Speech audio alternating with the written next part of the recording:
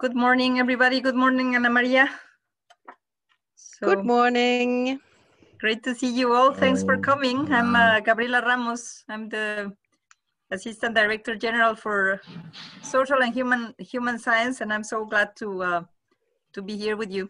So we'll start in some minutes. No, Ana Maria? Yes, let's wait 4 or 5 minutes more. Okay, perfect. Okay.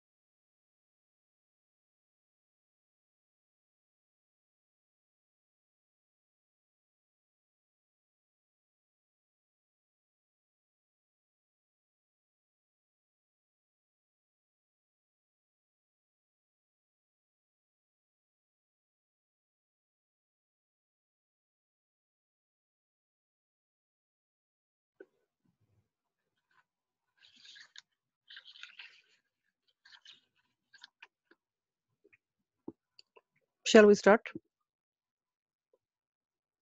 Okay. Yes. Good.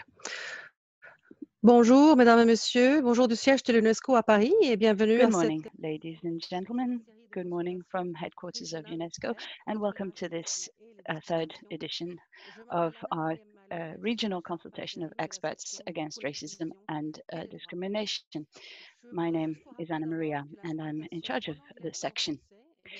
You have interpretation in French and English. You can choose the language by clicking on the globe on your screen. Avant tout, je voudrais commencer par vous présenter un très court clip vidéo publié par l'UNESCO et qui est intitulé « Unis contre le racisme », qui rassemble deux personnalités qui ensemble luttent contre la I would like to discrimination. start with showing you a video with a number of eminent personalities fighting racism and discriminations. This video is available on UNESCO's YouTube channel, and here it is.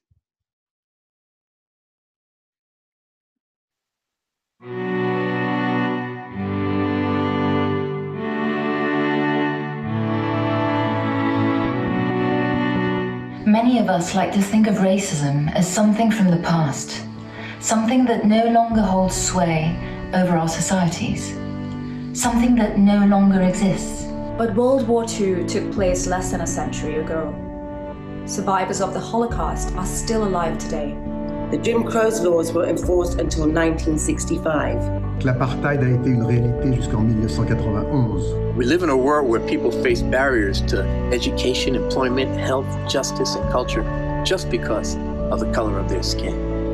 Where people are discriminated against, excluded, stigmatized, attacked, or even murdered. Just because of where they come from, what they look like, or what they believe in. No more. No more. No more. Hoy decimos basta. El racismo y la discriminación son causados por la ignorancia y el miedo a lo que creemos diferente. ويخترقان هياكلنا الإدارية وثقافتنا الشعبية وتحيزنا وفرضياتنا اللاواعية. But this doesn't have to be the case.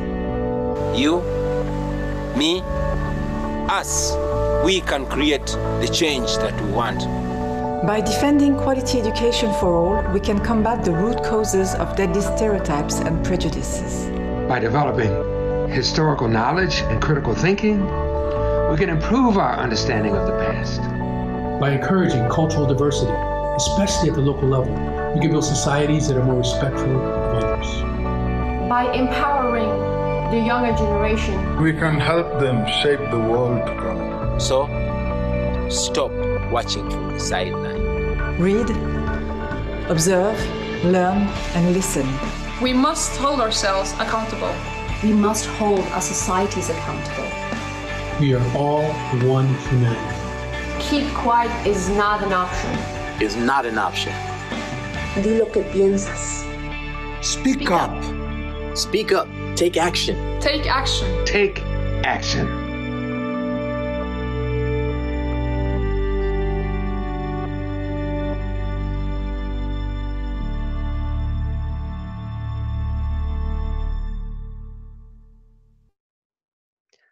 Un très grand merci à toutes ces personnalités pour avoir fait ce vidéo avec et pour I l'UNESCO. want to thank these personalities for having produced this video with and for UNESCO. And it is now my great pleasure to introduce to you Gabriela Ramos, who is the ADG for Social and Human Sciences, and she is going to present some opening remarks. Madam Ramos.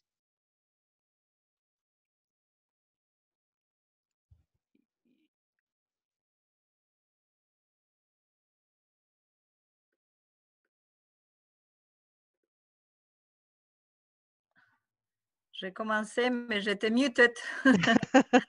Now we hear you. Perfect. Merci, I did merci. start, but I was muted.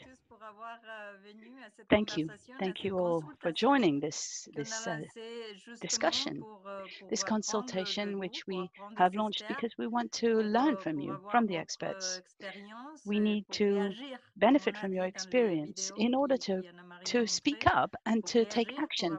As we just heard in the video Anna Maria just showed us, we need to act more strongly against racism. I am going to shift to English because my speech was written in English. Of course, as Anna Maria just pointed out, you have interpretation available. UNESCO series of regional expert consultations against racism and discrimination. I'm really enthusiastic about the quality and the caliber of the experts that accompany us today, and what we can learn together and do together to fight racism and discrimination. You know that UNESCO has a legacy of working on these issues. We were born with the mandate to fight discrimination and racism.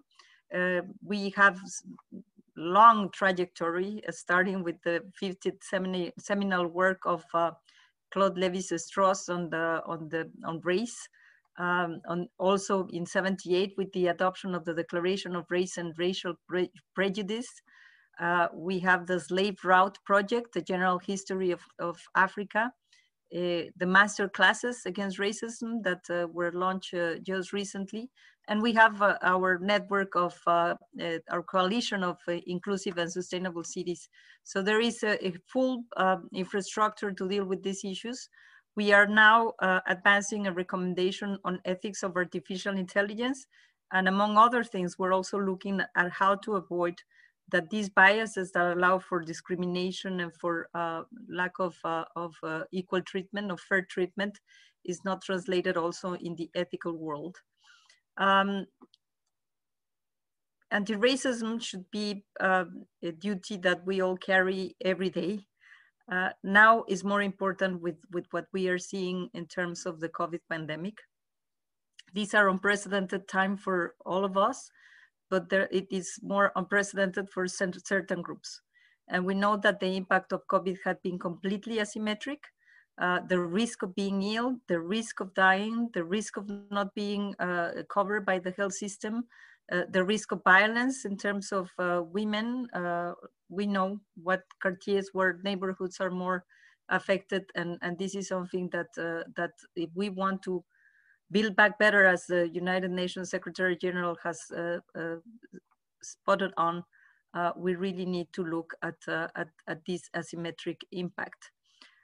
This expert consultation also falls in a good timing, because we know that the European Union has just launched its anti-racism action plan for 2020-2025. And of course, we are ready to pursue collaboration with the European Commission. And we all know that everywhere around the world, even those countries that have very strong institutional and legal settings, they need to continue increasing the efforts against racism. According to the 2019 report of the European Union Agency for Fundamental Rights, only 15 out of the 28 EU member states have dedicated action plans and strategies to combat racism and ethnic discrimination. The wealth of diversity in the region also brings along a myriad of intersectional challenges. Across Europe, people of African descent are confronted with prejudice and exclusion. Racial discrimination and harassment are commonplaces, and experiences with racist violence vary, but reach as high as 14%. In the same vein, the effects of anti-Gypsyism have further highlighted the plight of the Roma. And this is a long-standing issue that we all care about. The challenges linked to this issue range from educational segregation of Roma children, which has seen a 50% increase in the 5-year period from 2011 to 2016. Anti-Semitism is another pressing issue in the region. It has been documented that some of the anti-Semitic harassment was experienced by over 39% of those who were asked, with an alarming number of respondents, and 79% non-reporting the most serious incidents. Of course, this is a sample, but we wish that even in the smallest sample, we would not have this kind of numbers. Also in Europe, Islamophobia has been a significant issue, which has resulted in barriers to employment, education, and housing as a result of the discrimination faced by these groups.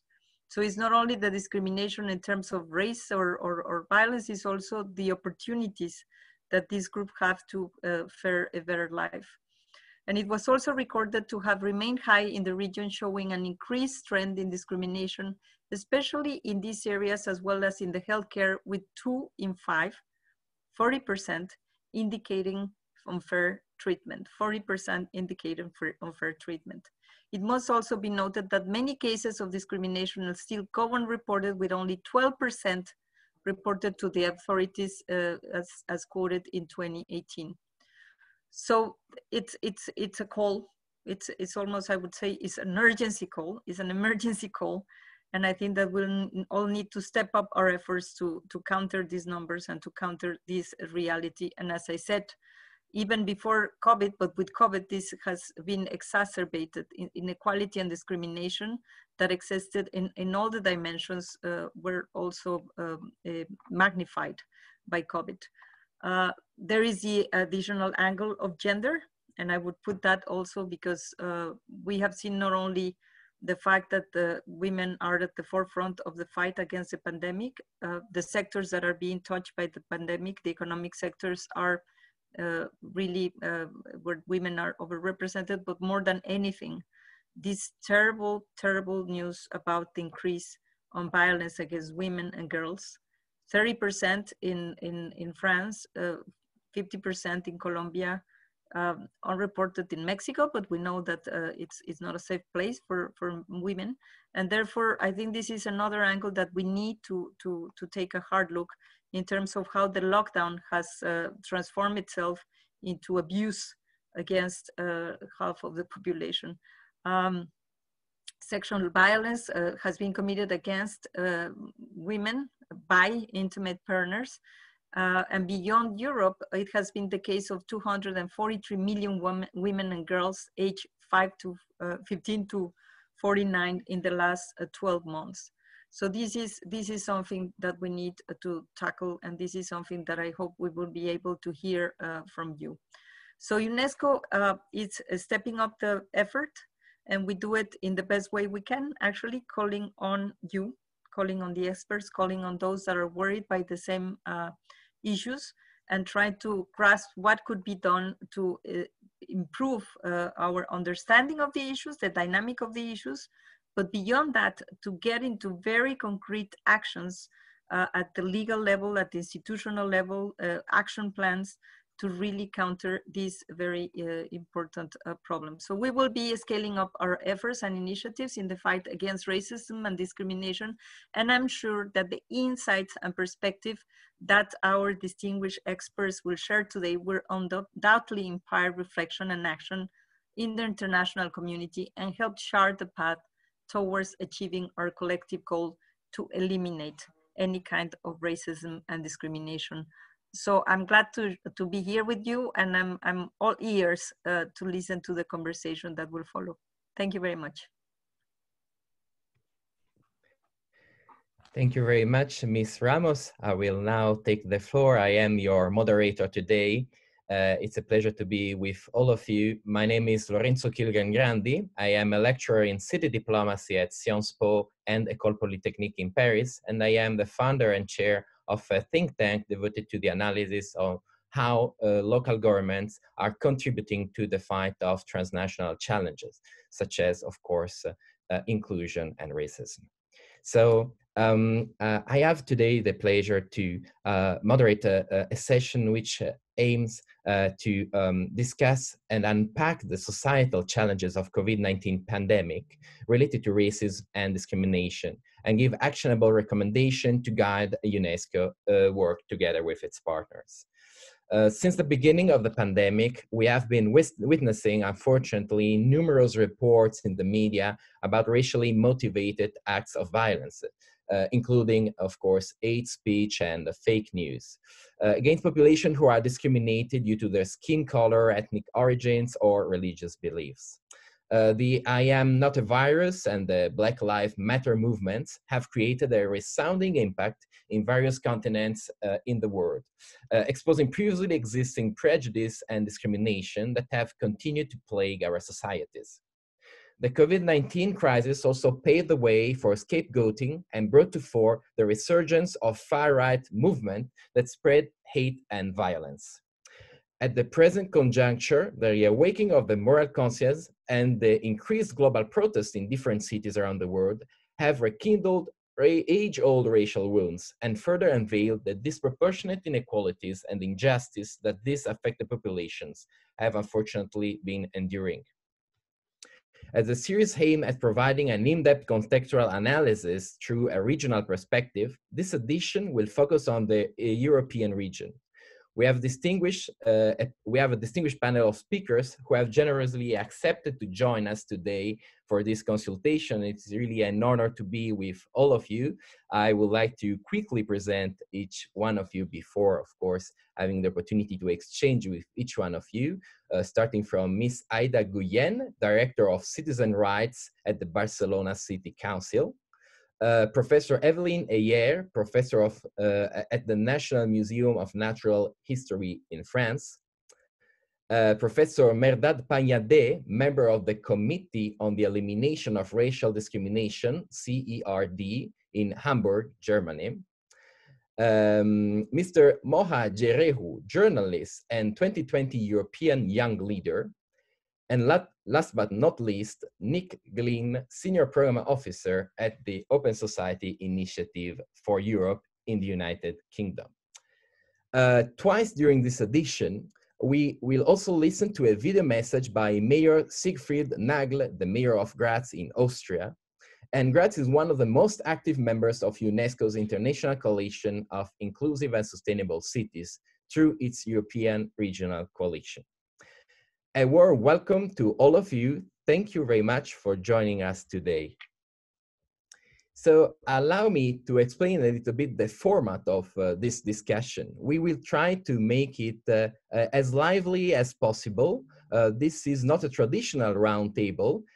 We will have the opportunity to discuss together a series of topics, and then we will have a sort of ping pong with each one of the participants, analyzing their specific point of view in order to have a series of contribution that we can all take away with us, and they can guide UNESCO as we have seen for the upcoming future in its programming activities. I would like to begin the discussion by asking a first set of diagnostic questions to the participants altogether. Then we will, of course, analyze more specifically the details of it. My first two questions are the first one. In your opinion, how has racism evolved up to the current COVID-19 context? And the second one, what intersectional discriminations are emerging and are re-emerging during the crisis? So something which is strictly related to the evolution that we are currently living now. I would like to start with Professor Evelyn Ayer. Professeur, vous avez 3 minutes. Professor, you have 3 minutes. Well, good morning, and thank you for joining us. Concerning the COVID pandemic, we have already seen how the I'm Not a Virus movement, how the fear of what is unknown and what is foreign can lead to xenophobia and racism. That's really the starting point. You start from a fear which is in a way intuitive or natural, but it's based on the wrong premise that the virus is somehow specifically carried by Asian people. How does this lead to direct racist approaches? Is something that we've actually witnessed. And when you mentioned intersectionality, I wanted to recall that in racist thinking, you find 3 components. There's categorization, hierarchization, and essential thinking. And these are 3 components that we experience not only in racist thought, but also in male chauvinism and in general, in misogyny. People who tend to think that way in general. They use the same type of reasoning against women or against anybody they perceive to be different. It's simply a way of thinking, and it applies throughout. as much against, for example, women as discrimination against people of different origins. So you organize people in categories, you organize these categories hierarchically, and you consider people with an essentialist approach. In the framework of a pandemic, I think that it is natural for people to be frightened, and this unleashes certain things because there's less of a control. The society it no longer controls what is going on when people are locked into their homes, and that is basically what has been happening in the situation. People experience a lack of control, and that's when things start to slip. Thank you, Professor.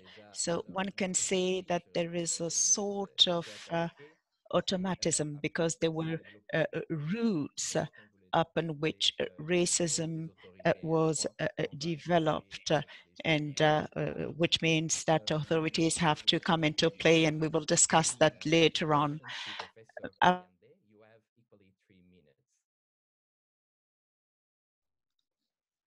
Thank you very much. I would just like to highlight in a little bit of an overview some of the aspects of racial discrimination that has been exhibited during the COVID-19 perspective. And I'm drawing here upon a statement, upon a paper provided by the Committee on the Elimination of Racial Discrimination that has tried to examine this in a more comprehensive way. First of all, we are experiencing racial discrimination stemming from state actors. So we have a number of policies, we have a number of actions that have clearly a discriminatory impact with regard to people who are affected by racial discrimination. Secondly, we have, as Professor Heyer has already pointed out, hate speech and discrimination stemming from private actors, starting with stigmatization of people of Asian descent, but not limited to those, of course, moving on to aggression, to harassment, and other forms of racial discrimination. And we've clearly seen a rise in these practices during the COVID-19 crisis. And thirdly, we've already seen, and this has already, of course, been highlighted by Ms. Ramos, a very strong disparate impact of the COVID-19 crisis on groups of people, of members of groups who have already been marginalized, who are already minorities, with regard to basically everything, with regard to access to health services, with regard to the numbers of people who are seriously affected by the crisis, with regard to housing, with regard to employment, and of course with regard to education. And just addressing this aspect that has already been mentioned, we of course see a strong intersectional dimension in this discrimination, both with regard to women, with regard to gender-based violence, but also with women belonging to, for example, the service force that is highly affected by the crisis, and also with regard to children. So intersectional discrimination on the basis of race, gender, age, and other categories. Thank you very much. Thank you very much, Professor Payande. We see actually that it's really a vast issue. As you mentioned, we are to deal with several different facets, several different sides of it that often combine and of course have a deeper impact, a worsening impact on people that find themselves to be racially discriminated and marginalized for a number of reasons. So we'll further expand that later. I would like now to ask the views of Mr. Gereu on the same topic. Hi, everyone.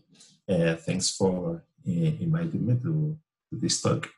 Well, first, I would like to start with the message on the video, where they say that we must take action. And I think it's really we are in the moment to take action. I think at some point during the last years, especially by the institutions, and we've seen like a lack of interest in tackling racism. And I think that must end because the society, especially the young people, we are working And we are pushing the debate to get some changes in our society, especially related to racism.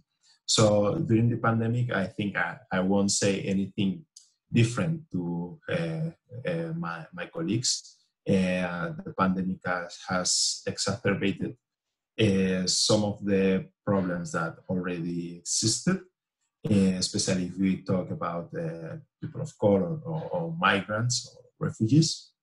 We have, and one thing I would like to point is that during this pandemic, we have seen how migrants have been working to maintain the society, working, taking care of the elder people, working in the fields, and helping us to get through this difficult situation for everybody. But in return, what we have seen for the migrants has been more exclusion, hate speech, and a lot of politics and institutions trying to blame the migrants, the people of color, for all these problems. And I think if we want to say that we are anti-racist, that we want to take action, that we want to change things, we have to take a stand and work through initiatives, work through when we take all these public policies that we are seeing during this time, not forgetting about migrants and people of color and how all these public policies have an impact on these communities. So we have to put this in our minds, especially through by the institutions, and take action and try to make these changes, because the society is claiming for these changes, especially the young people, as we have seen during these past months. And we must take that strength and try and use it to make those changes. Thank you very much, Mr. Jarehu. Your contribution really show all the irrationality of this kind of conducts. Even harder to understand when we have minorities that are discriminated even in a moment where they reveal all their contribution to society. So something that, of course, needs to be duly addressed. I would like now to ask for a contribution on these topics to Ms. Guillen. Good morning, everybody. Thank you very much for letting us contribute to this discussion. I'm going to try to say different things from like the four people that talked before me on the same question. I'm going to try to do it by explaining that definitely the pandemic, as said before, exacerbated the inequalities that we already had. And the problem, let me go a little bit farther on this. Problem is in a situation of competitions for resources, which is the situations where we will be right now, in a recession, in a socio-economic crisis during pandemic and after pandemic someday. Those who are more vulnerable are the ones that are going to suffer more, and are going to be the ones that are used to be discriminated against even more. And that happens to be in countries like the European countries, people with migrant background, or people that have a skin color different from the majority one. And in here, we need to be very careful. And I'm going to be just make a point of it, a little bit pessimistic right now, and I'm going to try in further interventions to be a little bit more optimistic. We can see, for instance, in Barcelona, what has happened during the pandemic. Of course, the percentage of people who actually needed social help with very basic things, food and housing, who had never had these needs, but because their job just disappeared. It's not that they got fired. their job disappeared because of the situation. It was a no more needed job, most of them at the informal economy. So the percentage has raised very much, but it has raised from the people from migrant background even more. So if we have around 25% of the population in Barcelona have migrant background, the people who actually are in social needs that have migrant background go up to 40. And this is showing us how what an inequality society we have, but it's also, and this is what is very dangerous from my point of view, this is full for extreme right. Like this type of data that I just gave you is the data that will be used by extremists from the extreme right to say they are taking all the help, you see? So we need from the institutions, there is a very, very subtle balance on which kind of data and policies you implement at this point, because definitely racism is just crossing everything in our societies, and it's a real threat to social cohesion in our cities right now. Thank you very much, Ms. Guillen, for sharing this view from a city that we know does so much for inclusion and fighting racism, but nevertheless has some obstacles, has some challenges that are emerging and exacerbating in this period. So we will definitely further focus on Barcelona experience and how we can find this thin balance that you have mentioned in public policies. So last but not least, I would like to leave the floor to Nick Glynn. You have 3 minutes. Thank you, and thanks very much for the invitation. It's great to be able to join everybody and contribute. And I'll try not to repeat what's already been said, but there is so much to say. I think for me, the first comment I make is the word racism. I've never heard it mentioned so many times in this short space of time. We really have seen, and I think COVID has done this. In the video, one of the comments was to stop watching from the sidelines. But actually, I think what COVID has done is to force some people to watch from the sidelines when they were not watching at all before. People have been confined, and with George Floyd's murder in the US and everything that has brought, it has really raised the profile of racism for many people for the first time, to make it something real. And the Black Lives Matter protests have been a real encouragement for people to look, to learn, to be educated, to understand that racism didn't just start recently, that it has a colonial and an imperial and an empire history that goes back hundreds of years. And I think for many, it is the first time it has touched their lives. So whilst there's many negatives, of course, from the pandemic, I think this is one of the positives in a way that it has raised people's awareness, and that we're not talking about diversity necessarily now or inclusion. We are talking about racism. I think this is a first, a first moment for a long time that we've been doing this. Some of the things that we've seen, I think, to be concerned about is the willingness of the state and the authorities to seize power. And in many countries, we've seen that the police have been given powers, extensive powers, to control people, to confine people. And while some of those powers may be necessary, for them to be open-ended is not necessary. And we're seeing that in many countries, that they don't have an expiry date. And we're also seeing a disproportionate use of those powers on people of colour, which is very concerning and something that we need to look out for going forward. I think the other thing to mention as well is in terms of how we have been able to see things that initially or in the past were impossible to solve.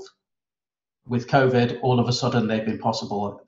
One example, homeless people in the United Kingdom, people who are sleeping on the streets, all of a sudden the government found the resources to house those people in hotels. So again, I think COVID has shown us that whilst it's brought many problems, it has also shown that there can be solutions that that we didn't think were possible before.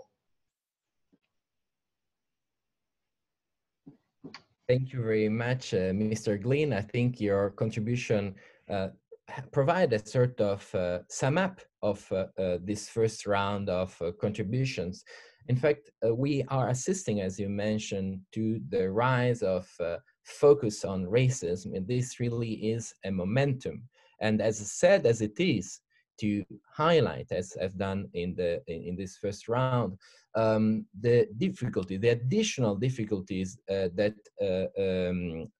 racism is producing across European cities and across the world, it is at the same time an opportunity to tackle this crisis with a sort of political cost, which is lower, I believe we can say, in this moment before in the past. All reforms, all changement comes at a cost. And now that these things are sadly so evident, now that racism is in the eyes of everybody, I believe it's a good momentum, it's an opportunity we should not waste.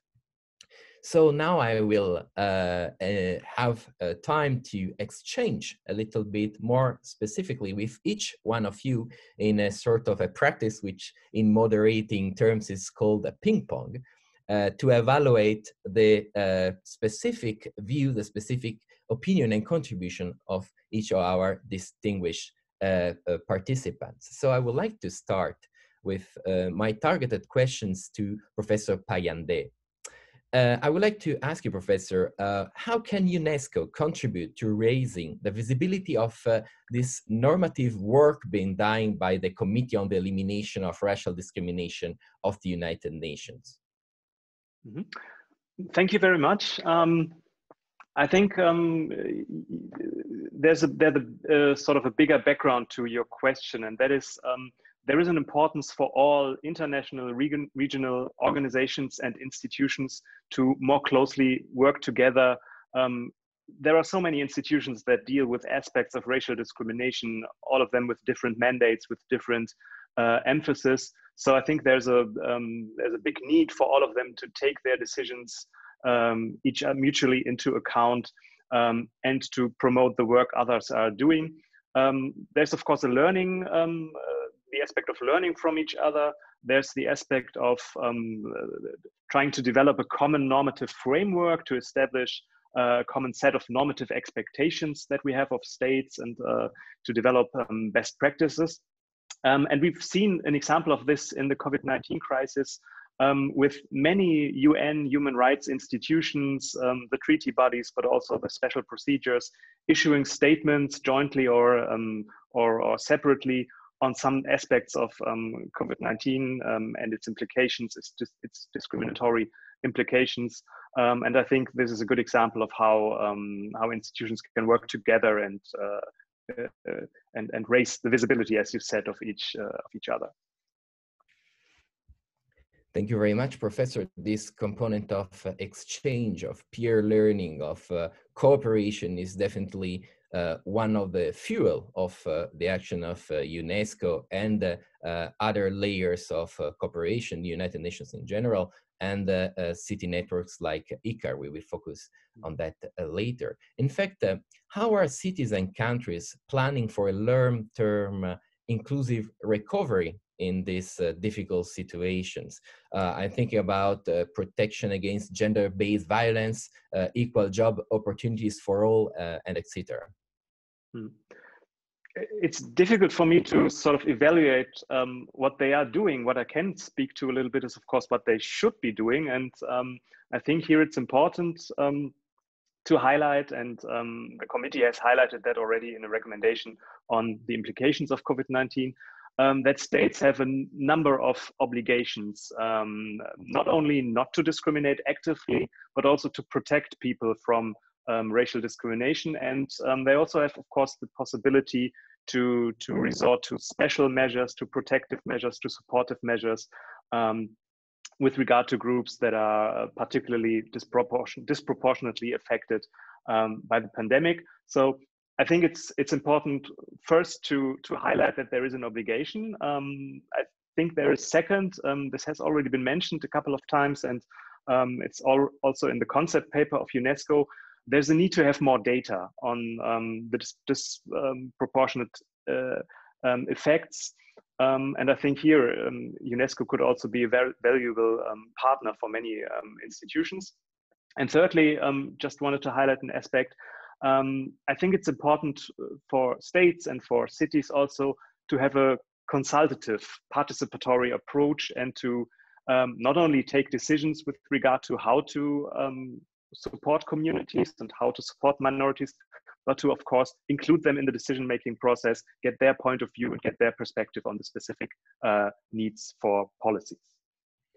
Thank you very much, Professor. I think these points that you are discussing actually can allow me to transition to a more sort of practical perspective that Ms. Guillen can provide us.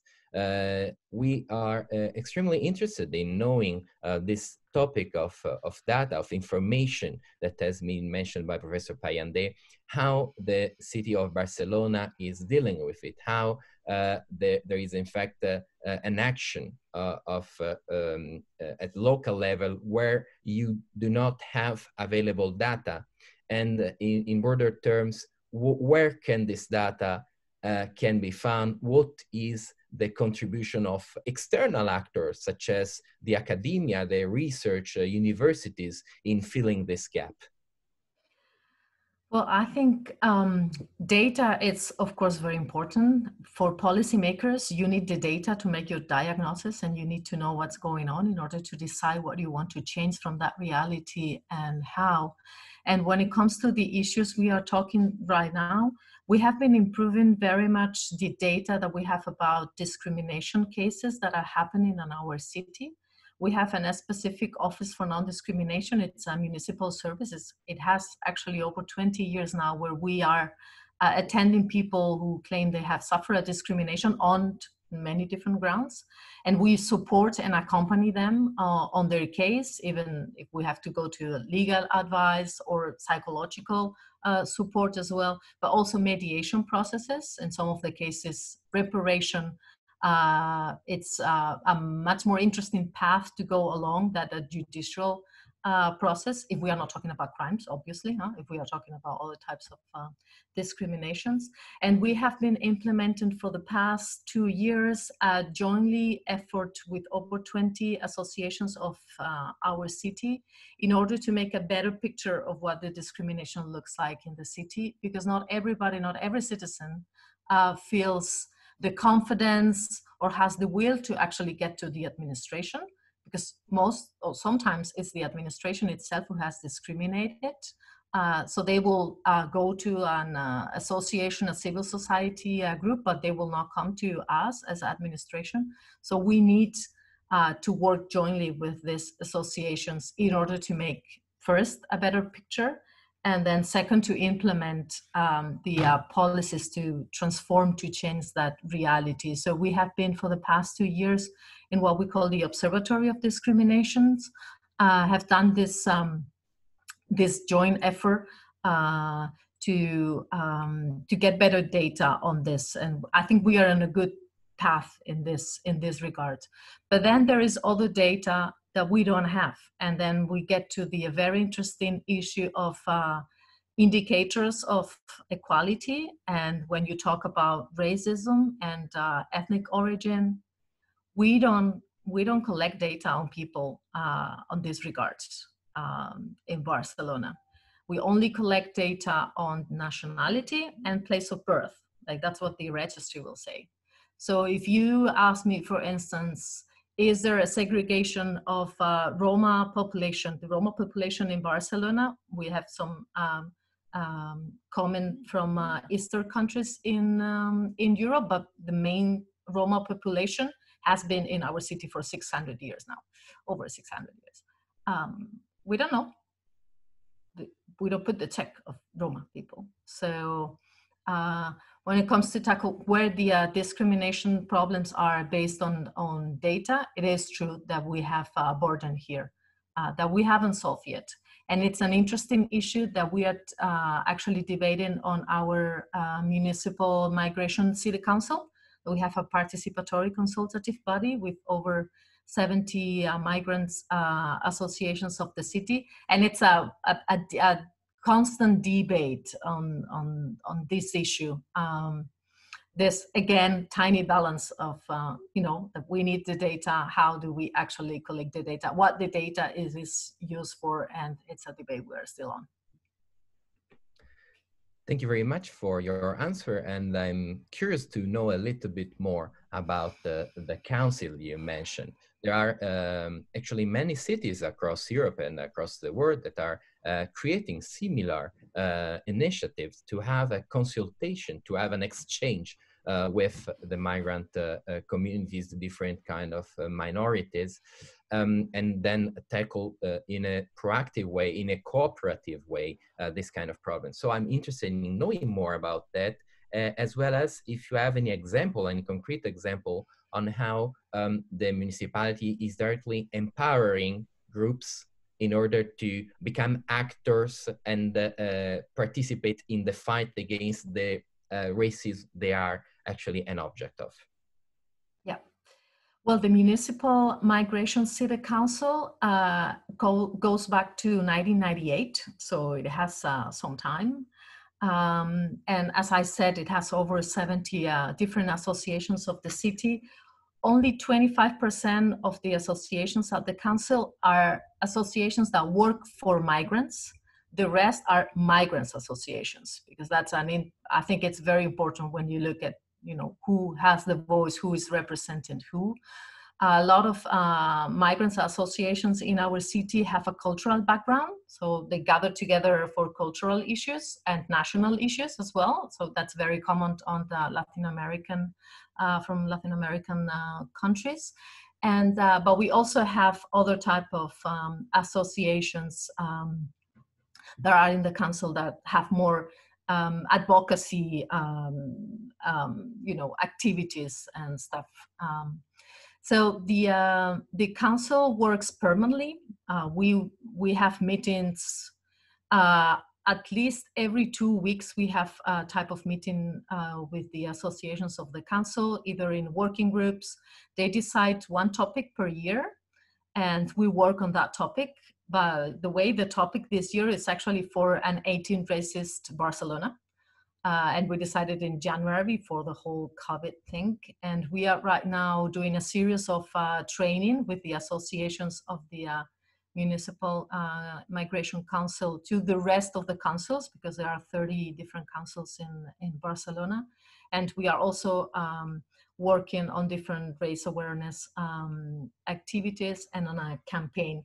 And the good thing, and another very interesting point of these participatory bodies, if you allow me, is the point that we develop, or they actually, the associations of the council, papers on the issues that we tackle every year, with recommendations, direct recommendations to the city administration and to citizenships. Last year, for instance, the topic was elderly people and migration, which is a new topic at the city because most of the migrant population, it's very young, but that is changing and it will change. So there are problems and issues to be foreseen. And the previous year was housing and migrant population. So there is a real consultative work of the council. And to make it fast, about the second question, what do we actually do to empower them? Then we get to budget. You actually need to put resources in place. And from a local administration point of view, subsidies, resources for projects, it's a straightforward policy. We have for the issues about racism and interculturality, we have 1.2 million euro that we give every year to the civil society associations in the city. And that goes for projects on empowerment, that goes on projects for visibilization of racist actions or cases that have happened, go for training, go for race awareness, and many different activities. And that's what we from the administration actually have to do. Budget is the key. Thank you very much, Ms. Guillen. And we all know that in terms of budget, the COVID-19 will represent a further problem, of course, because COVID-19 means not only spending more money, but also receiving more money from different kind of taxes. So there will be a further need for a form of coordination and cooperation, both vertically with other layers of government, as well as horizontally with other actors from, including the private sector, that can sort of create not only a collective intelligence, but also a sort of coalition of the willing to create a good result, to bring results to life. I would like now to move to Professor Heyer. Professor Heyer, you are a professor of genetic anthropology, so anthropologie génétique. Et c'est point extrêmement important quand on parle et on analyse. This is a very important point when we look at the root causes of racism. Of course, there is no need to repeat here that the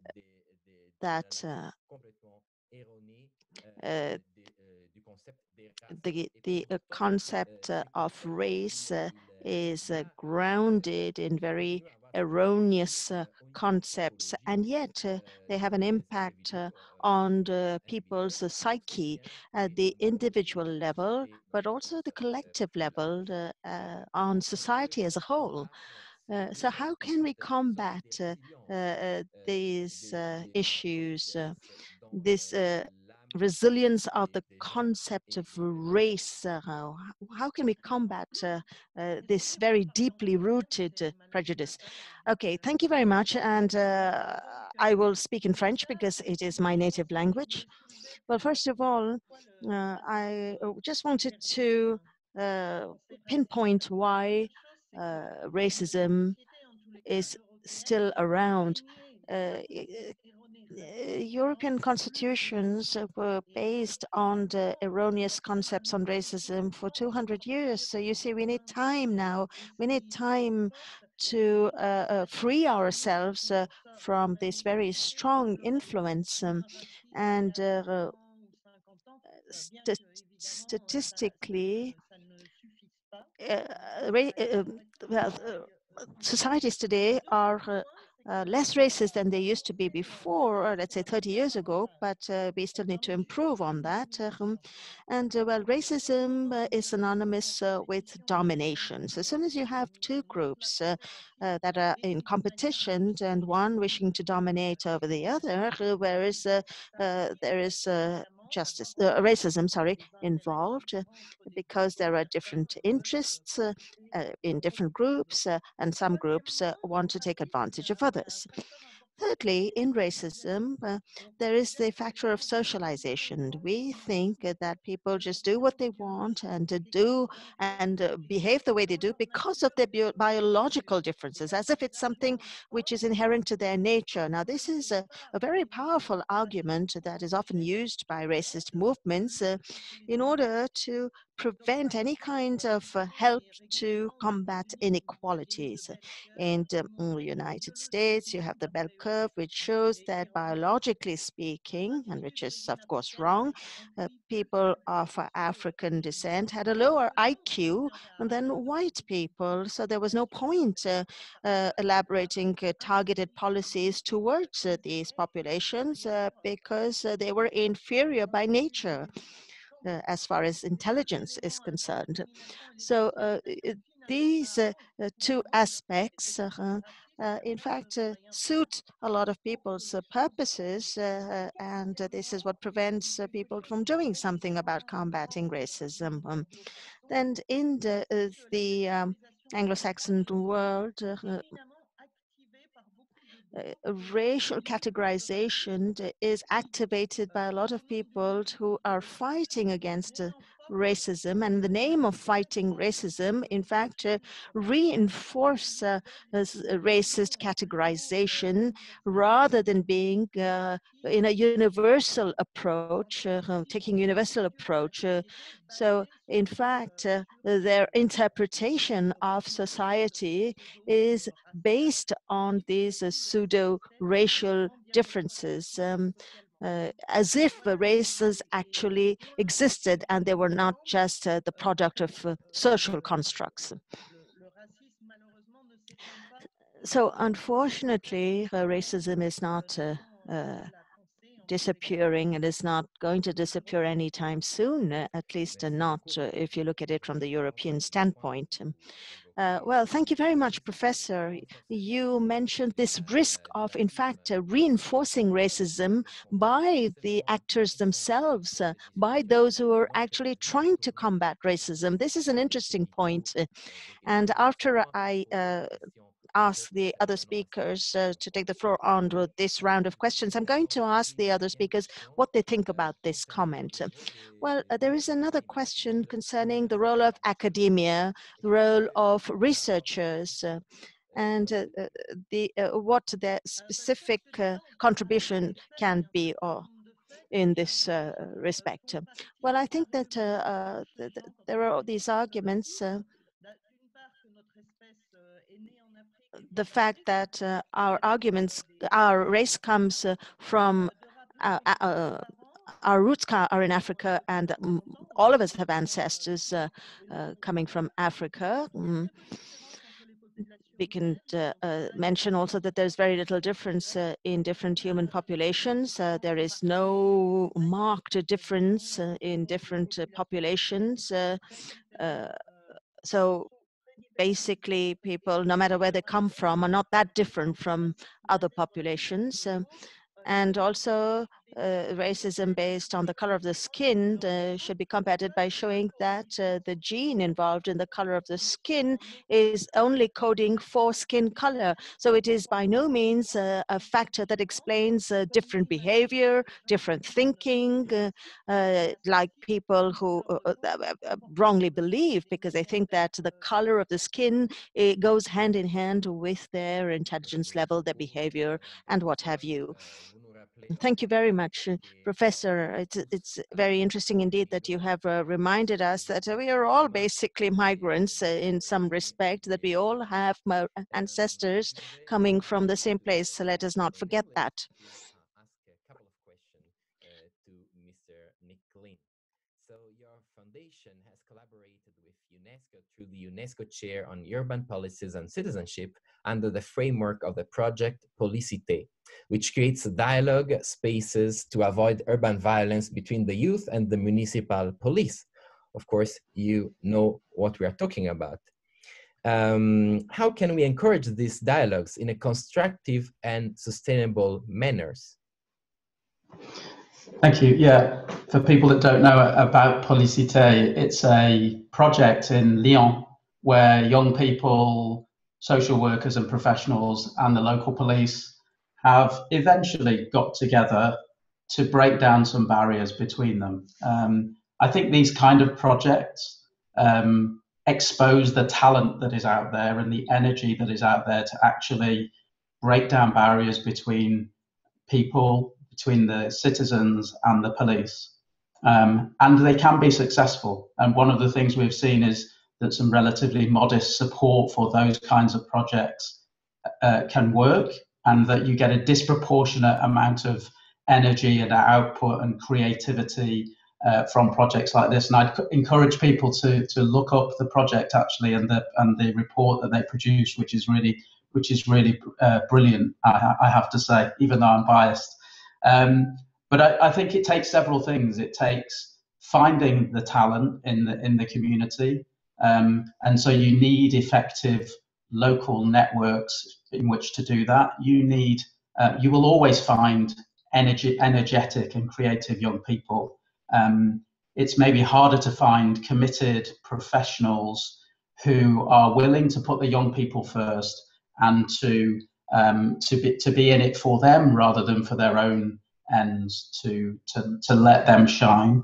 And of course, even more difficult is finding people in police circles and indeed in other authorities who are willing to take the step to firstly admit that something's wrong and that there is a problem that needs resolving, and secondly to do something about it. I think one of the things we find with these kind of projects is we shouldn't make the mistake of thinking that they fix racism, that they fix racist police violence, that they fix discrimination in communities. They don't do that, but they are a tool that can break down some of those barriers. I would say we should also note that there is some fragility there, that the gains that can be made can be broken, sadly, very easily by bad practice from the police, by a bad incident. A single incident actually can make have a really negative impact. So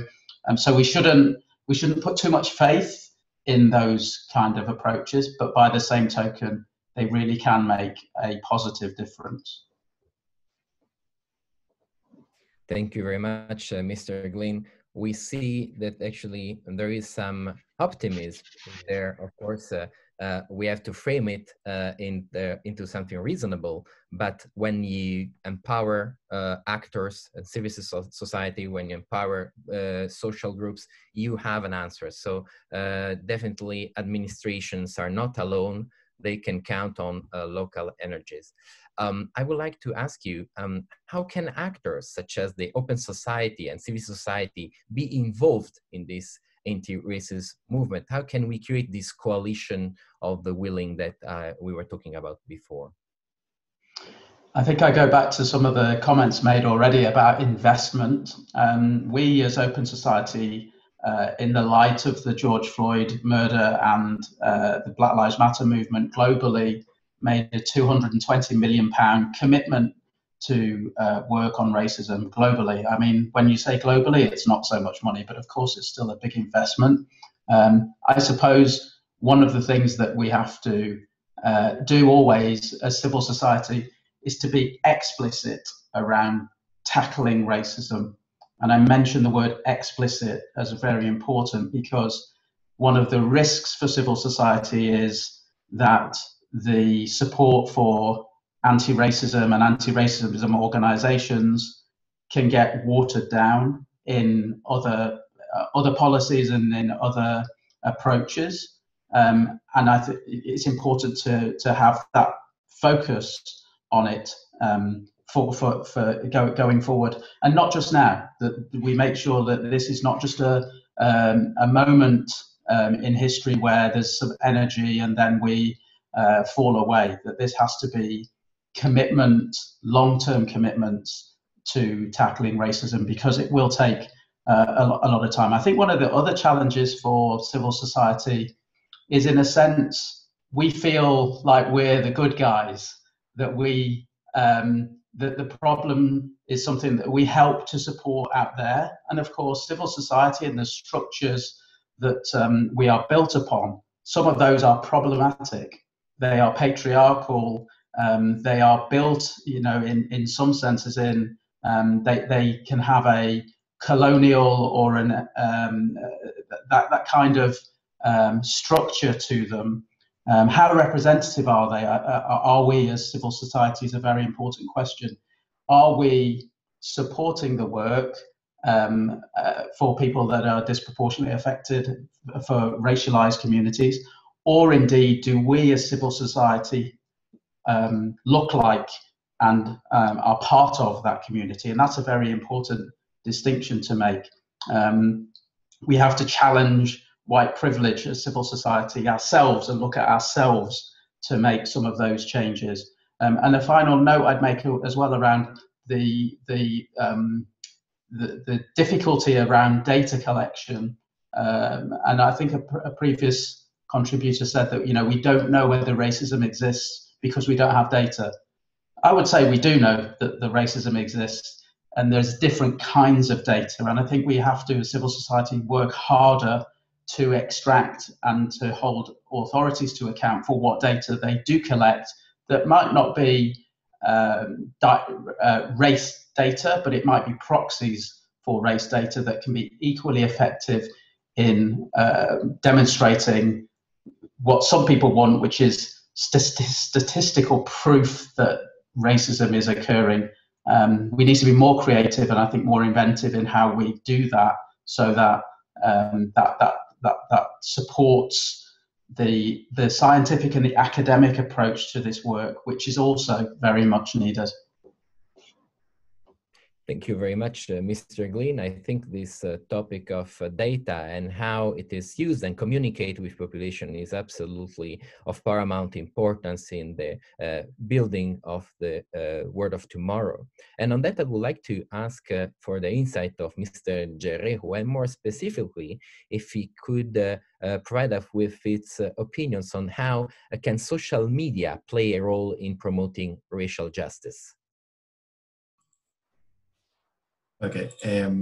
Well, I think right now social media is playing a key role in promoting racial justice. We have seen it recently with the Black Lives Movement since the times of the Ferguson riots until now, after George Floyd's assassination.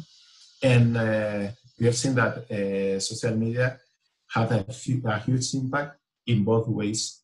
In one way is reporting the racist cases that in other times we probably won't see, as we've seen in the George Floyd's case. Thanks to the social media, we knew what happened, and we were able to react to that injustice. So I think that's one of the ways. And the other way is that in the social media, I think we can find there like some problems, especially related to our private data, but also we have some advantages. And one of them is that every day more people can have access to the social media, and we can share more information. And I think that's important because some voices that have been historically excluded in the global conversation on different topics. We are now talking about racism, but we find it in feminism, in the movement against homophobia, or now in the movement for climate justice. We are seeing how social media are having a huge impact because a lot of voices are sharing information and are making people more aware of what's happening right now. And I think also the institutions and also the governments should listen to what's happening in the social media. I don't say that that should be like the main source of information, but I think they should listen to what's happening in the social media, because especially for young people, is like probably the main source of information and the principal way where we express our situation, our what we are thinking, and I think we should guarantee that everybody can have an access to the internet and have an access to the social media, and find this place a place where we all can exist.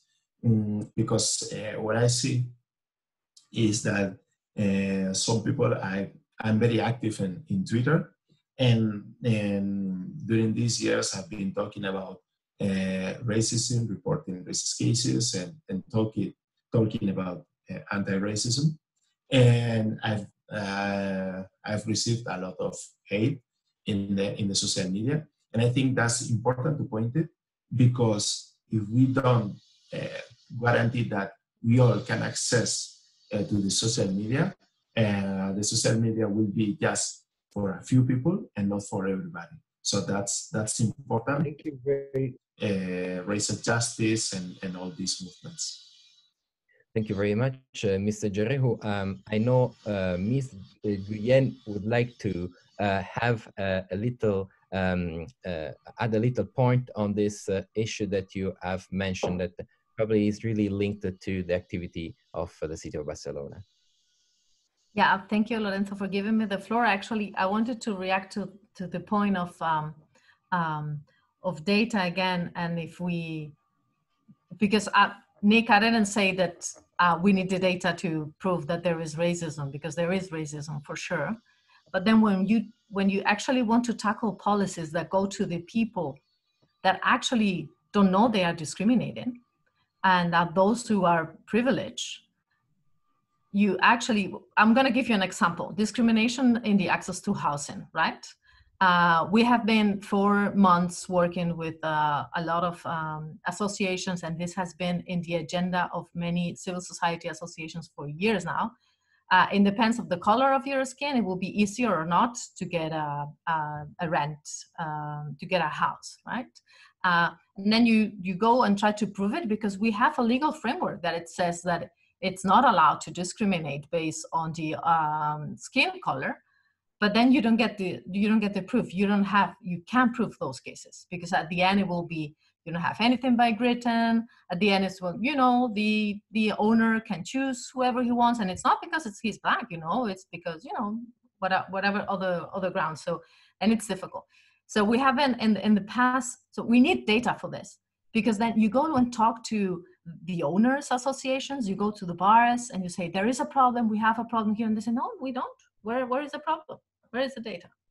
So we have been developing in the past months testing, actually, one of these proxy testings, and we'll give the results actually next week. And we found out we were replying to renting announcements with two different types of people. You either had a name, we didn't say anything about where you come from because it was all written. You either have a name that sounds Catalan name, a Spanish name, or you had a name that sound Arabic Muslim. And we found out that there was a 20% less chances that they will even reply to your first email if you had an Arabic name. So with that, we can go to the owners association and say, you see, we have a problem here with this, because it's not even that they don't get to rent the house, they don't even get a reply with the first email that you send. So it's even worse. You have 20% less. So I think I agree with you that we need innovative ways of finding this data. But it's also true that the data, it's also needed. When you go to policymakers, when you go to what you actually need to do, this is very important. So we need to go ahead with this type of discussions. Thank you very much. A lot of food for thought to fuel the continuation of our discussion. I have just one last question for Mr. Gerehu. The element of young people has been mentioned before, in particular by Mr. Glenn. How do you see the role of youth in the fight against racism and discriminations? Again, I think we are playing like a key role in these changes. As I said before, we have seen during the past months, especially before the pandemic, how the Fridays for Future movement have been working really hard, have been demonstrating in the streets of every part in the world. And I think what's happening with all this movement, with all this Black Lives movement and anti-racist movement in the whole world is pushed by the young people. But I think we have a problem, and it's that most of the times we put like the debate, we push the conversation, but we are not in the place where the decisions are made, where the decisions are taken. And I think that's the next step. We should be in the institutions. We should be where their decisions are taken, because they are affect directly to our lives. And I think we probably at any time we have heard about these people saying that we must not be in politics, or we must not talk about these things. And I think that's really harming, especially for young people, because we are constantly giving our knowledge, giving our work, but we are not in the place where decisions are made. And we have to be more in contact with all these initiatives. We have to be more in contact with the institutions. The institutions should be like kind of attractive for the young people. I think a lot of people find the institutions kind of boring, or kind of like really far from their from what they are working for. And I think that distance should be more short, because we have a lot of things to do in this work, and to change a lot of things. And I think that should be the next step. What I see, a little point, what I see when we talk about why migrants or racialized people cannot access to work, and I see the same problem with what we see with the young people, to the administrations, to the politics, is that we are always kind of being excluded, being like some things that we can share in these places, kind of our new ideas, our new perspectives.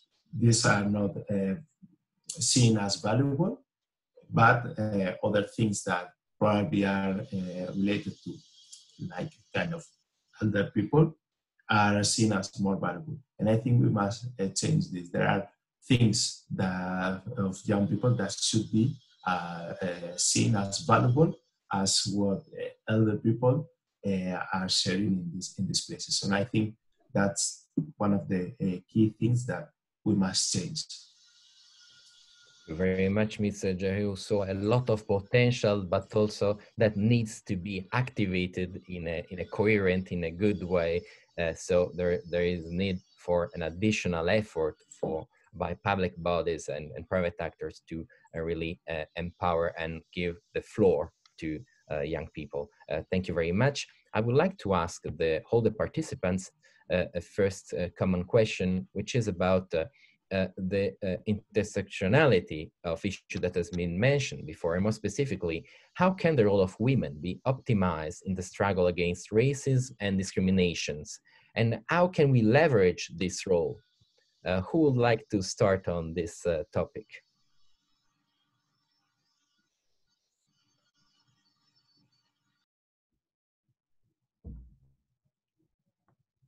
So we all know that there is a sort of accumulation of bias and I would say barriers to minorities that are identified by race, by religion, also political affiliation, and the fact of being a woman. So this can be an additional struggle, but nevertheless, just like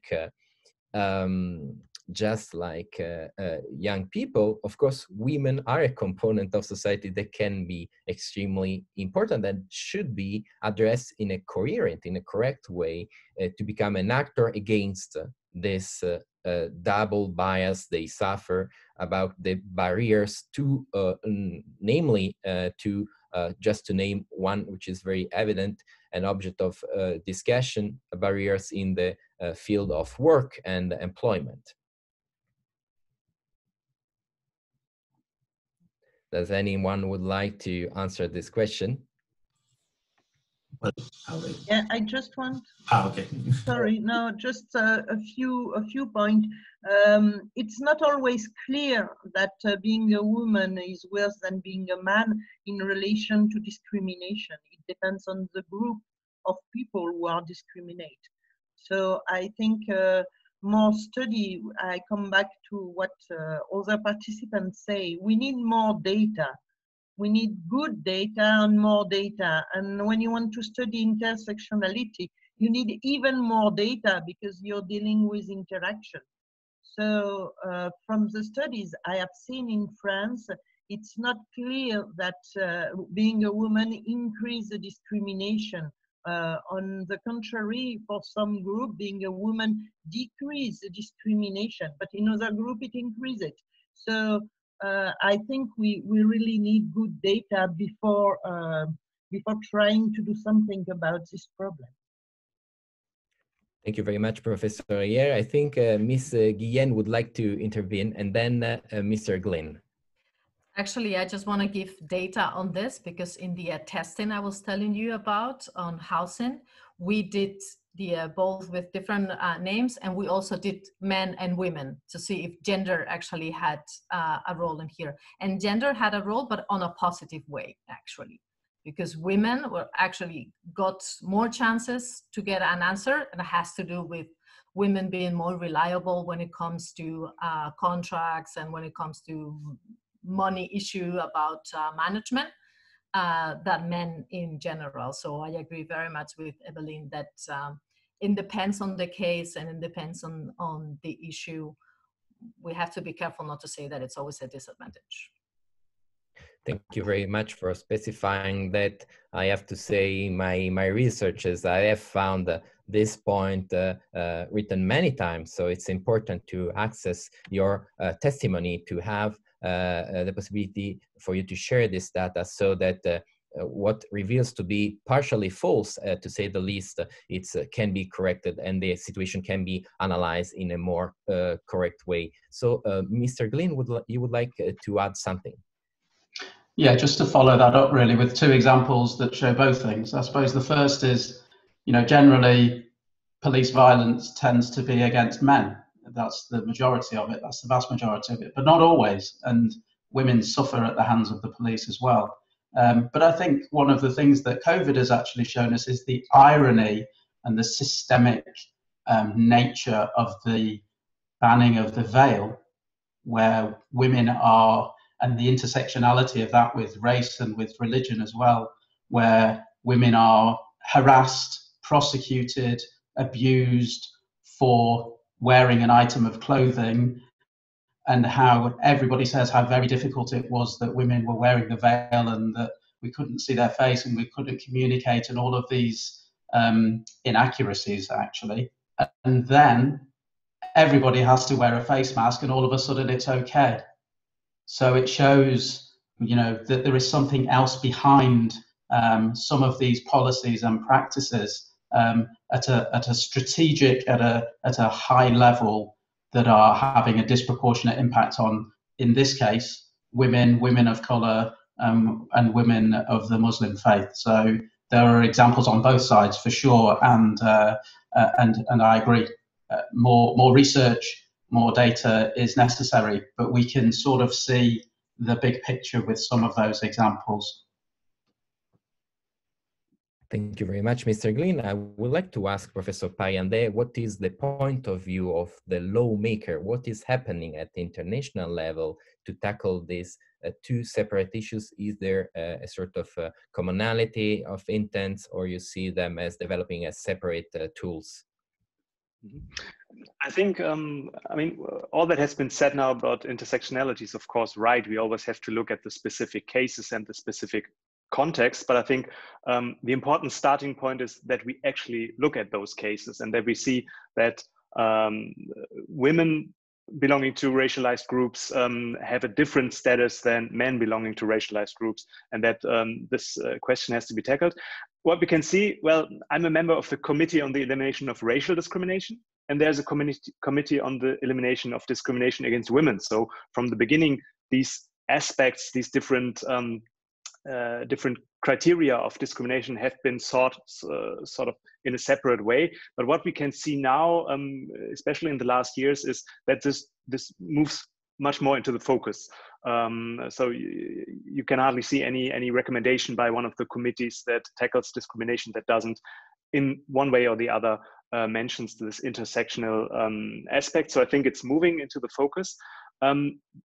Another sort of intersectional axis that we have to consider, of course, is the socio-economic dimension, and that, of course, we've seen in the COVID pandemic that people belonging to racialized groups, to marginalized groups, also are hit harder from in a socio-economic way, and of course, here we also have a special status of women belonging to racialized groups, that they also their situation is also specific. So I think the basic point is we have to always look at all these how these axes of discrimination work together and marginalize specific groups in specific ways. Thank you very much, Professor. We really see the utility of this kind of consultation happening now with experts. So, Mr. Guerrero, would you like to add something on the topic of intersectionality and discrimination on one side, racial, and on the other side, against women? Yeah, I would like to point what's happening with the domestic workers in Spain. Nearly 70% of them are migrants. And during the pandemic, we have seen how they have an increasingly important role during this pandemic, taking care of the elder people. But in the other way, they still have are being excluded because most of them are undocumented, and their working conditions are really bad. Most of them don't rest, just rest like in Sunday afternoons, and work like more than 12 or 14 hours per day.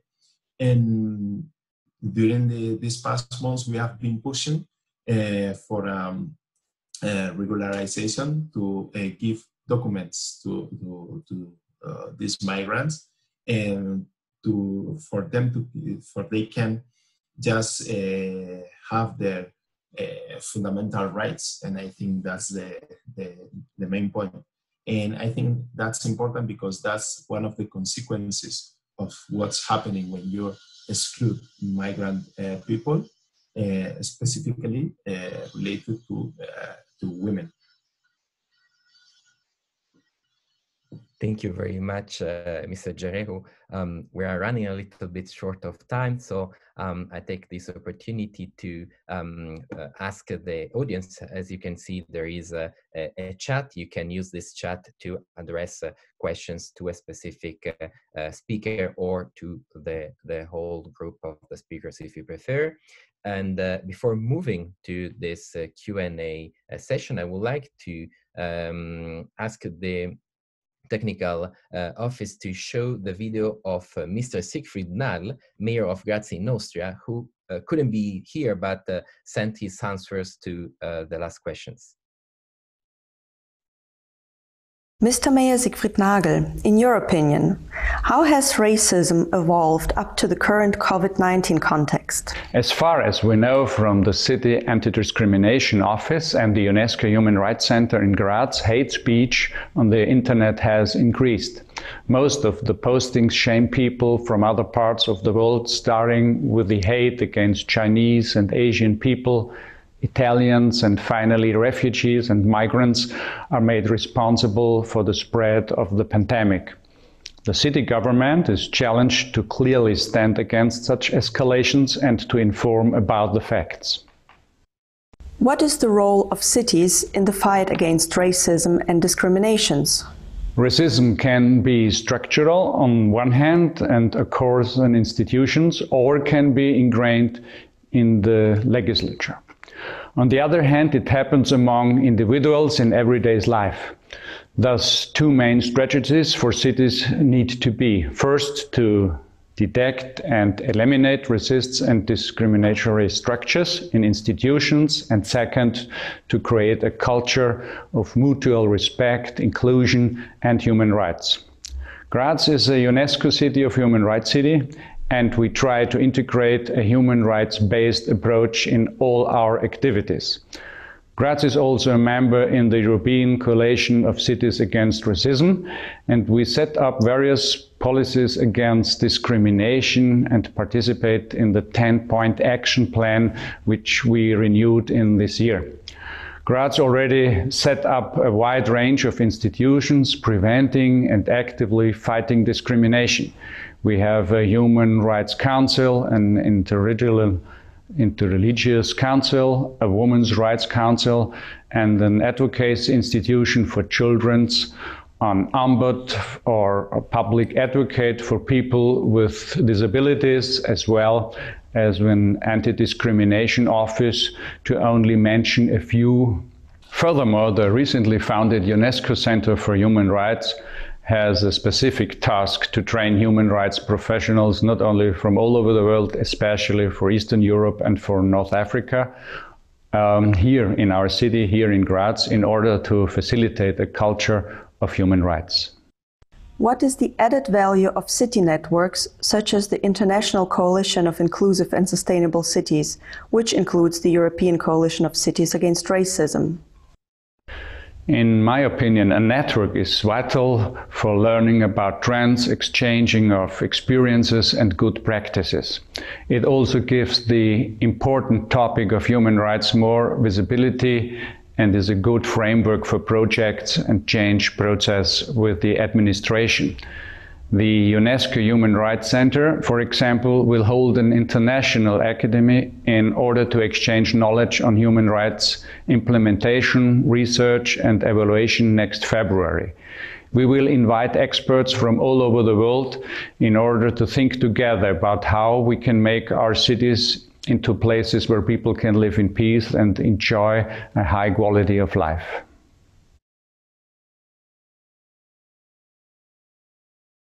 So thank you very much to the mayor, and we see the importance of local leadership in tackling these issues. Leadership is of paramount importance, and in difficult times where we are living, we really need a leadership that is able to empower the population and go toward a common direction.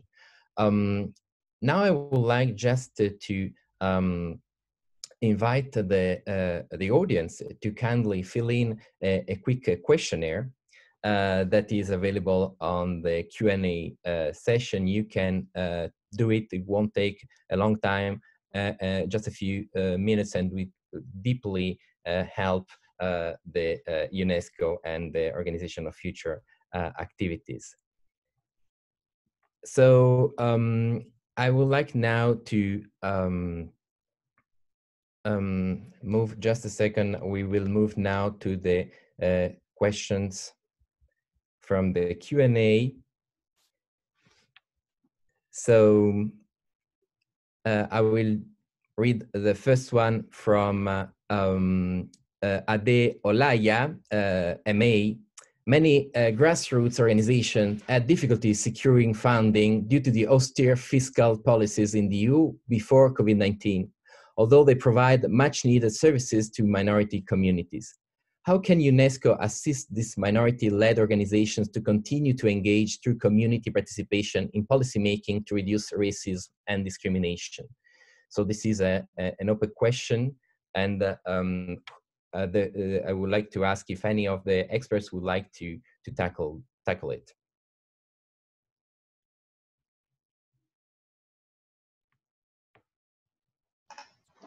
Can I maybe try and give a brief answer, which is just really to, I think, for funding organizations to be self-critical and to look at our processes, because some of our structures, some of our necessary bureaucracy gets in the way of quickly and easily being able to support small organizations. We've definitely seen with funding that we want to provide for anti-racist work, that especially for small organizations, filling in funding applications and proposals and all of this sort of thing can be really difficult and time consuming and is often not compensated either.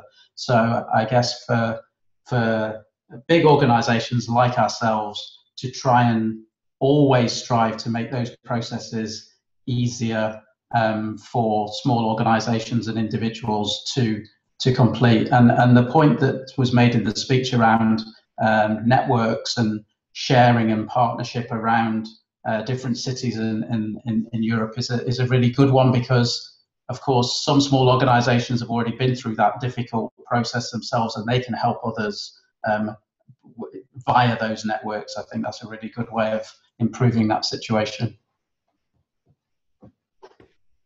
Thank you very much, Glenn. I have another question for Ms. Guillen.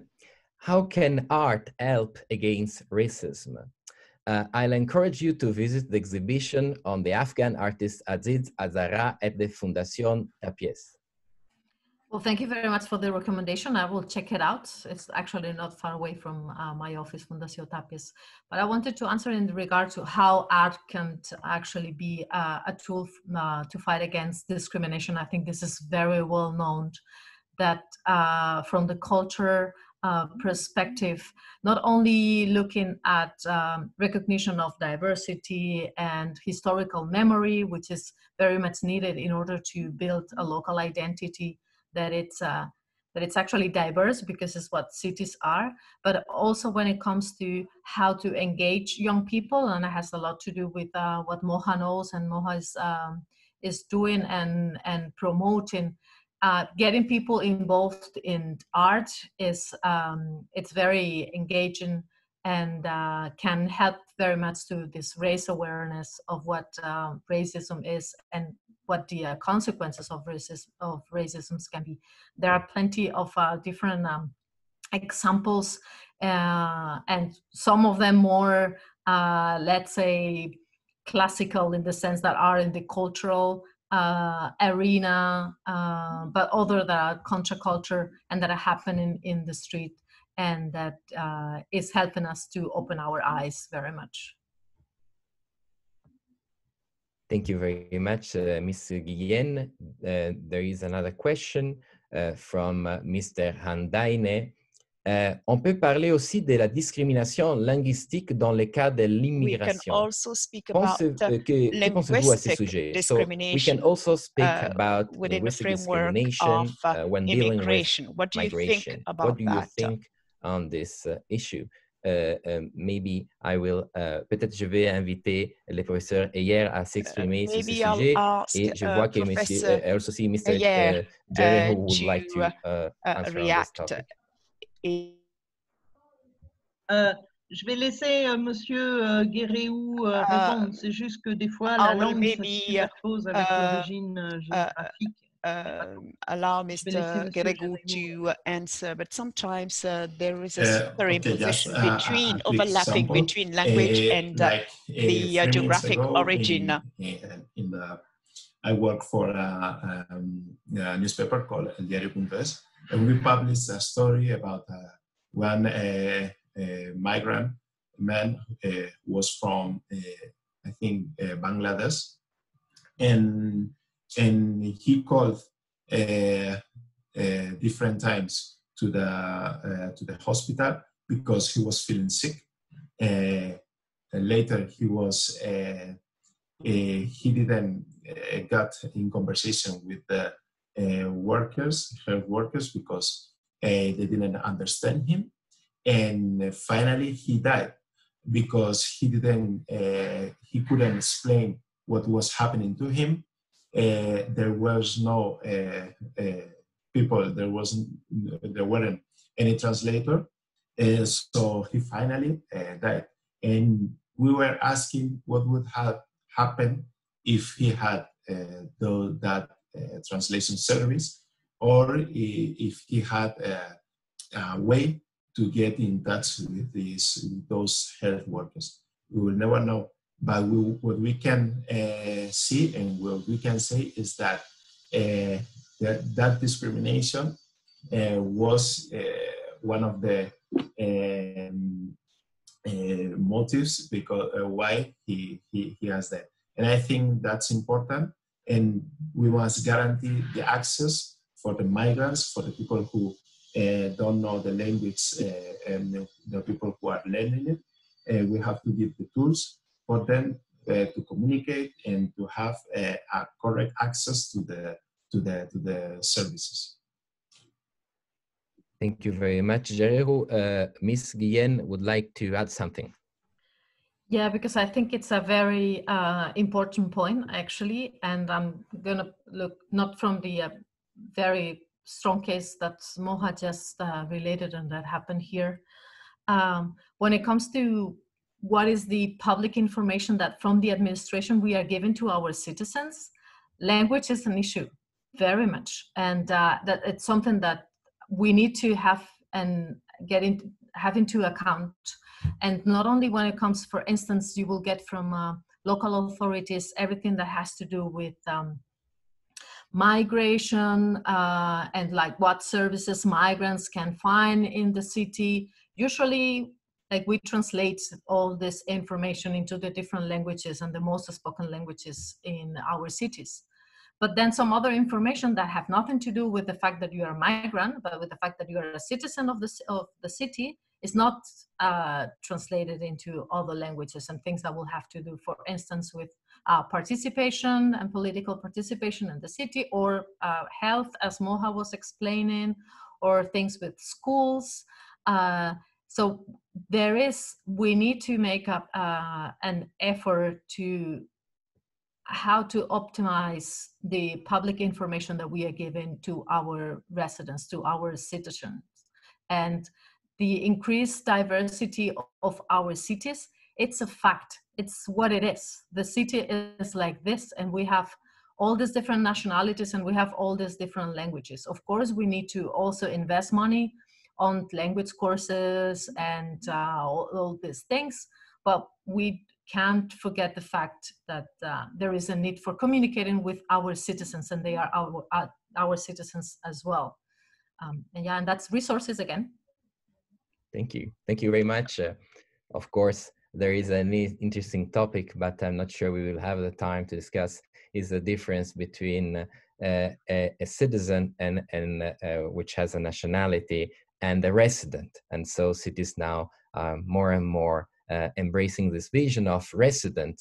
So when asked how many migrants there are in a city, they say none.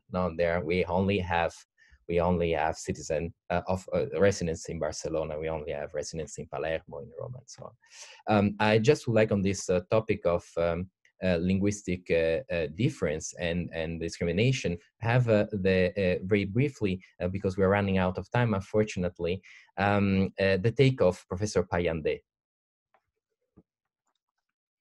I think I can just to add another dimension that, of course, we have the aspect that has been mentioned now, that it is important to have interpretation and facilitate communication, but also that, of course, language can also be a proxy for racial discrimination, and it's one of the categories next to ethnic background or skin color that can be used as an indication. So discrimination on the basis of language can also be racist discrimination, just to add this point to the picture. Thank you very much, Professor. So we are coming close to the conclusion of today's consultation, and it's now time to identify the key messages that we can take with us and that can try to implement and can guide UNESCO in the future action. So the question I will ask all of you to respond in a very brief moment, just a few words, 2 minutes maximum. I know it will be hard because it's an interesting question. How do you see UNESCO's role as an international organization in the global fight against racism? What are your recommendations on the way forward? And before leaving the floor to our guests, to our speakers, I would like to kindly demand the technical support to have the video from Mayor Nagel, who sent us his recommendation as well. How do you see UNESCO's role as an international organization in the global fight against racism? What are your recommendations on the way forward? I always say the UNESCO is the soft power of the United Nations. UNESCO convinces cities and their citizens that education, science and culture are the essential tools for development and for our future. I fully agree. These factors also help to oppose racism. My recommendations, therefore, please continue and strengthen the cooperation between cities and networks like ICAR, support data collections and research on the local level to better understand the phenomenon and its causes, identify successful approaches to eliminate discrimination in the different areas of societies, share your experiences and lessons learned in the fight against discrimination, and always remain vigilant and work together with mayors. Perfect. We have heard the voice of the mayor, and now I take the opportunity to ask the same question. On va peut-être commencer avec Madame la professeure Heyer. Donc, let us start with Ms. Heyer. The question is, according to you, what should be the role of UNESCO as an international organization in the global fight against racism, and what are your recommendations moving forward? Well, I think it is really difficult to supplement what the mayor just said, because he's absolutely right. I would simply add that UNESCO could come up with some guidelines for data collection, if possible, so that we can have comparable data from one country to the next. I think this would be an interesting exercise to publish guidelines on this subject. And then I would say that, of course, UNESCO needs to pursue its current activities. Thank you very much.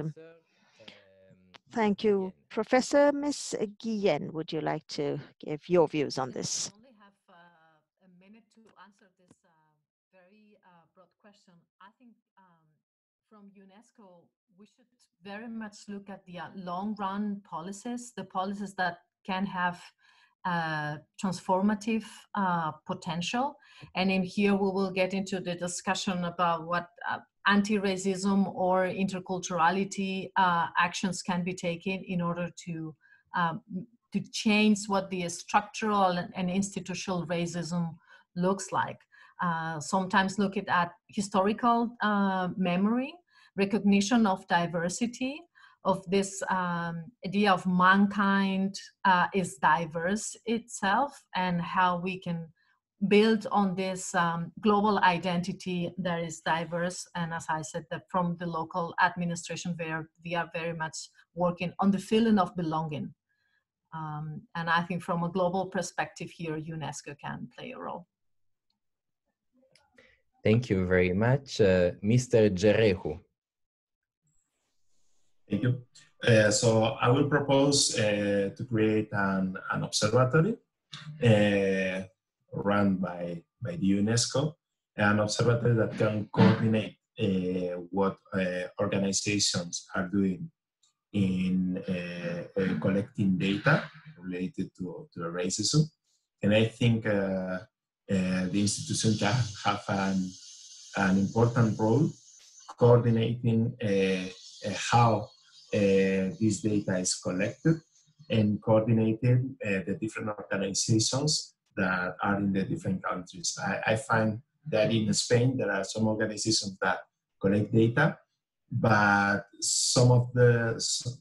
most of the times those data collide, or maybe they don't have like a common perspective. So I think there should be kind of I propose an observatory that can coordinate all these organizations and push them to the same goal. Thank you very much, Mr. Gerehu. Mr. Glynn. Thank you. My recommendation to UNESCO would to be brave, to be explicit about racism, to be a champion of anti-racism because it has such a powerful position. Its voice is so important, and so take the responsibility, as you are doing by holding this consultation, of course, to demonstrate to everybody how important this issue is. Being careful to ensure that this is a movement, not just a moment in history when these things have become more important. I would recommend that UNESCO looks at ways in which to hold to account, to hold the organisations with which it works to account for the work they do on anti-racism and how they are changing and developing their structures to continue a long-term focus on this question. And I would also support the point made already about data collection, that maybe there's something UNESCO can do around supporting some work around standardization, around a common minimum standard of data collection, so that for those who prefer the statistical evidence approach, that there is something that can be provided there. And final point would be sharing. This network is a superb network.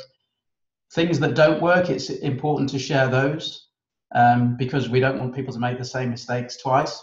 But things that do work, it's great to share those examples so that everybody benefits from them. Thank you very much, Mr. Glynn. Professor Payande.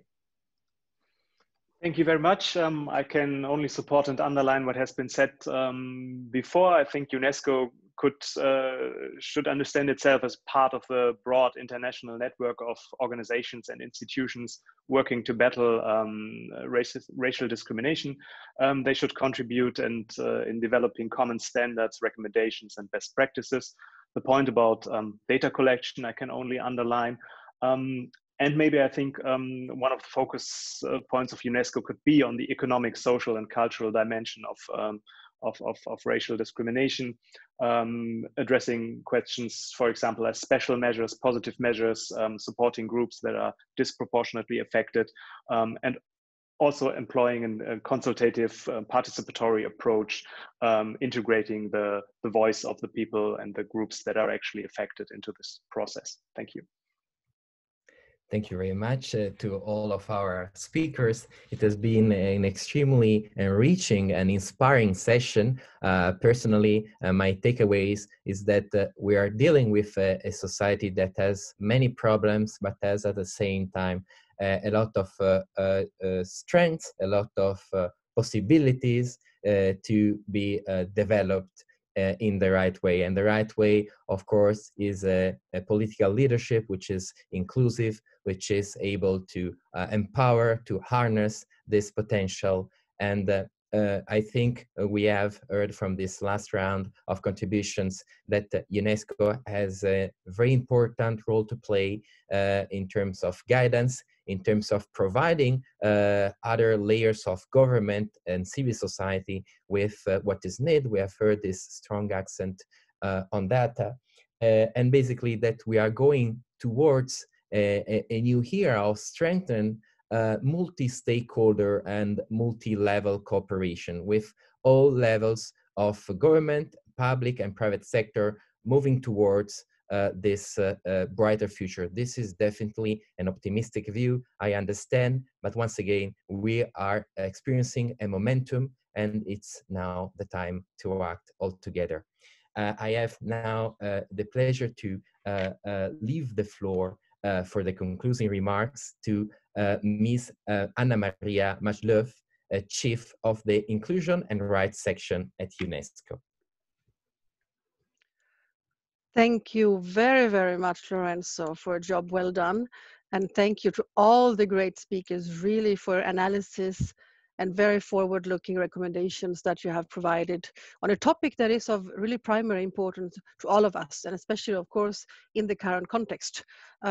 This consultation, and also those that will follow, and those that we had previously, will allow us really to better understand which are the best practices, learnings, and policies against discrimination and racism, including gender-based discrimination. That is very important. To what extent slavery and racism are intertwined, and also the evolution of racism and its effect on the identity of all of us. The importance of promoting culture as a means to combat racism, and of course the very important role of young women and men that they play in combating racism and discrimination, and the urgent need also to fill the data and information gap, not only in Europe, but also in the other regions. So your recommendations and the questions asked by our very engaged audience will contribute to the elaboration of a roadmap that will guide UNESCO's work along with practical online and also offline tools. So to conclude, I would just like to remind you that this was the 3rd out of 6 regional expert consultations. And the 4th one will take place on the coming Friday, on the 9th of October, and it will focus on Latin America and the Caribbean. So I will stop here, and a big thanks to all of you on behalf of all of us. Have a nice day. Thank you. Bonne journée à vous tous. Au revoir et merci à tous. Au revoir. Thank you very much. Au revoir. Buenos días.